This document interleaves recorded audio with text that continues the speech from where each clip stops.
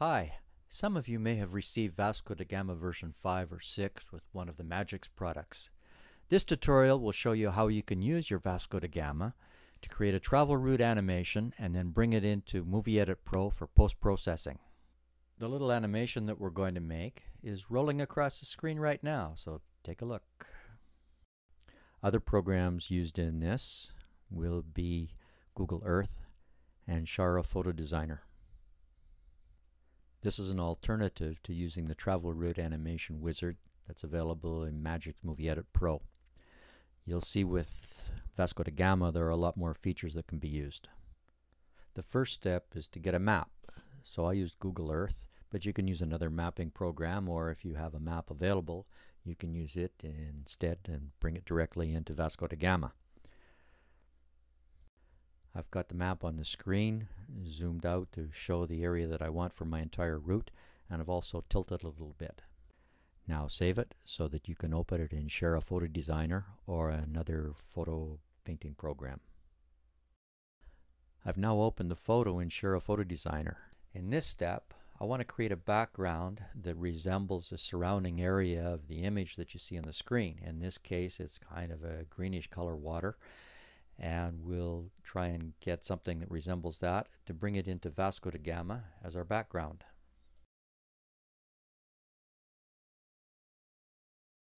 Create a rectangle and give it the dimensions of 1200 by 1200 pixels.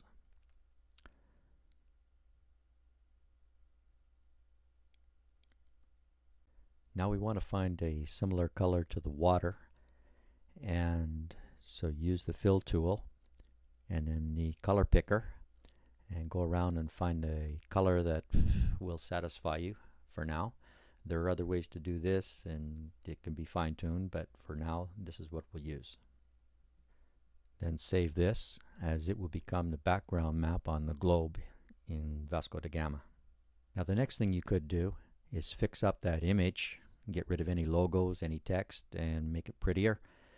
Or go get some other maps and stitch them or make a panorama.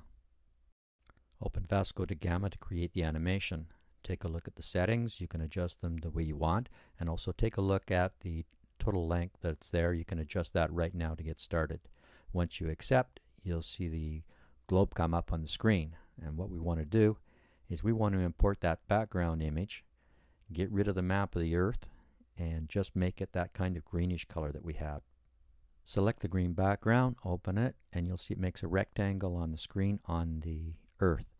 Stretch out that rectangle to cover the entire Earth, and then after that, with a slider at the bottom, make it opaque. Select that and it will import it into the memory of Vasco da Gama. Now the next thing we want to do is go and get our map. So we do the same process. We want to bring that map in. You see the rectangle on the screen. This time, resize the map to make it smaller.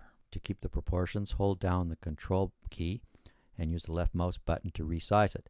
Don't make it too small or you won't be able to zoom in on it. Move it to the proximal location on the Earth where it should be, and then straight down towards the equator and try and drop it about mid-screen.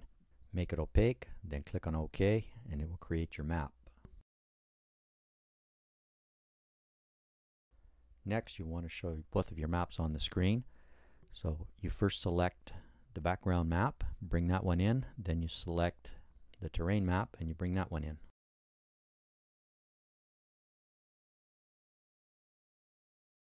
Now you see the globe with your mask on it, but the sun shining brightly through it. So you want to turn off the sun effects by going into the Object Effects, FX, and turning off the sun settings. We now have the greenish background, but we can't see the map. We turn the Earth around until we find our map, and we line it up in the middle of the screen. Zoom in on it until you've got something that you can work with. You can see on the left-hand side, when I slide the map over, you can see the background image that's kind of greenish. Doesn't really match up with that patterned water, but it's better than having blue. Click on the Start button to get the first point on the route, and then you can move it over to the location that you want. Then click on the Route button, and you can just place all of your points along the route at the intervals that you wish. You can zoom in on these later in order to fine-tune where you want them, and you can adjust the route, add in other points along the route.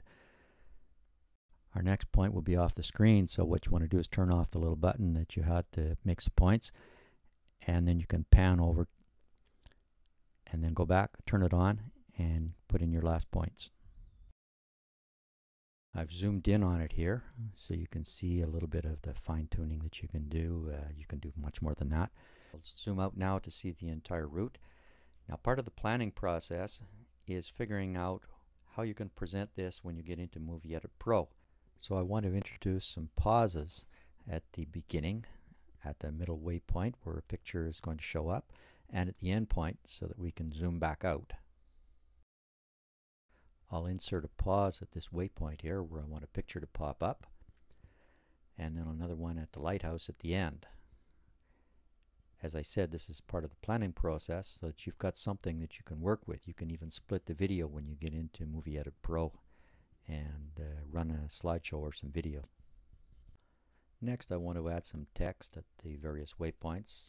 So I'll add in some text that says chalet, and I'll run it around the house until I find a good spot where I want to sit it, and I'll tilt it up a little bit, and I'll go on to the other waypoints and do the same thing. There are a lot of different effects that you can do with these. You can have them pop up, hide, fade in, fade out, etc. For brevity, I won't show all of these, but I think you get the idea. And I'll go to the last point, and I'll add in lighthouse and move it around, resize it to get the effect that I want. Now I'm going to go back to the first point, and what we want to get is an object that goes along the line. So we go into the objects, we make sure we're on the header object, and then we go into the database of the program and select what we want to travel along the route. In our case, I want some walkers. The walkers next come into the program, and you'll see they're far too big, so I resize them, move them way down on the scale, and then I tilt them over a little bit so that we'll be able to see them. Instead of seeing straight down on their heads, we'll see them from the side a little bit. Now I want to add in an object at the starting point. In this case, it'll be the chalet or a little house. So I select the objects, not the head object, but the other object, and then I go into the database and select my house, and I resize it so that it's not so big, and I tilt it over a little bit so that we can see it from the side.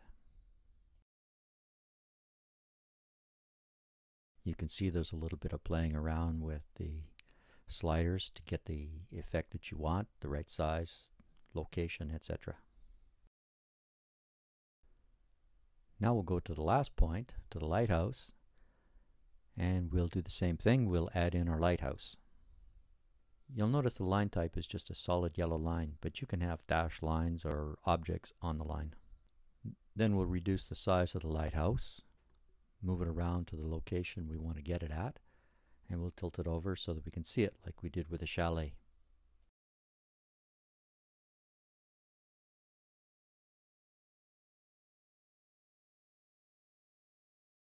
You'll notice we haven't saved yet, so this would probably be a very good time to save the project. Now back to editing.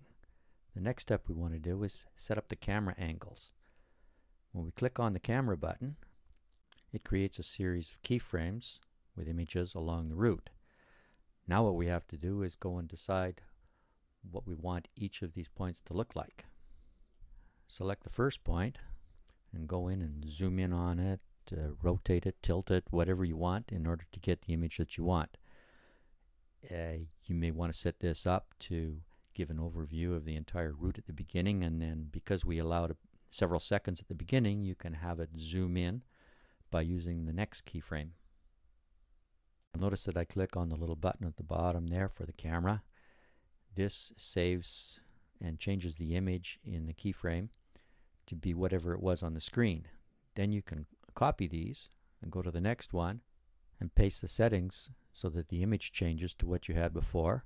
Then you can move it slightly, zoom in, zoom out, whatever you want, the effect that you want, and you keep going through the entire route like this.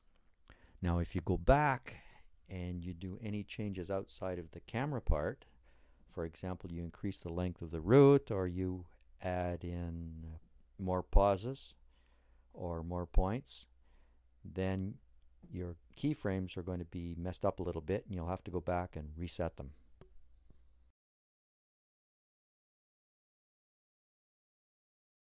One of the problems that I found is that when you get to the end, you may not have a keyframe at the end point or very close to the end point. And what we want to get is just maybe a second or two before we get to the very end of the video or the animation. We want it to be zoomed back out so that we see the entire root, and then we'll have the little people fade out. So in this case, I drag that cursor bar right close to the end, and I go about a second or so back, and I'll see that I don't have a keyframe down below. So I can insert a keyframe right there and set up the way I want my video to end up. And I think this is just about right. So I'll save my last camera viewpoint. Then I'll just save my project. I don't want to lose that. And then we'll go to the little button down at the bottom and preview the result.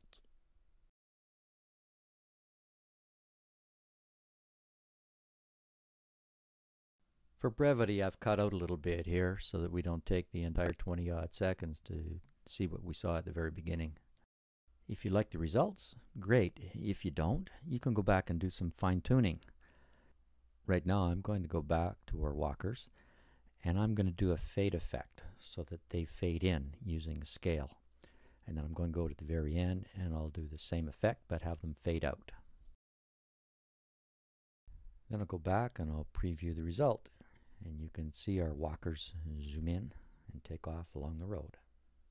The only problem is they're now off the screen, and that's the result of having done some modifications and having the walkers zoom in. It had a little bit delay at the beginning, so now my camera shots are out of sync and I have to go back and reset the camera angles.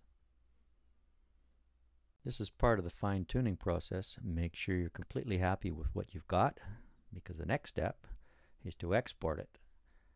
You'll see on the screen the various parameters. I save it to a WMV type file, but you can save it to an AVI with the settings to give you the quality that you want for when you bring it into Movie Edit Pro. Depending on the length of your animation and the effects and the file type that you selected and the parameters, it could take quite a while to export the file. Now that that's done, we're ready to go into Movie Edit Pro. Open it up, either create a new file or you can bring it into an existing project that you've been working on. Drag your file from Vasco da Gama onto the timeline in the location that you want, and accept the adjustment or don't accept the adjustment depending on your setup. And then what we want to do is start adding in various elements to our movie. For example, we want to start it off with a title.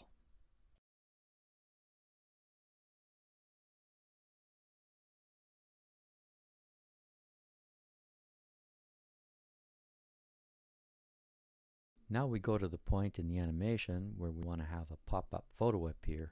Drag the selected image onto the timeline and adjust it so that the start is approximately where the walkers pause.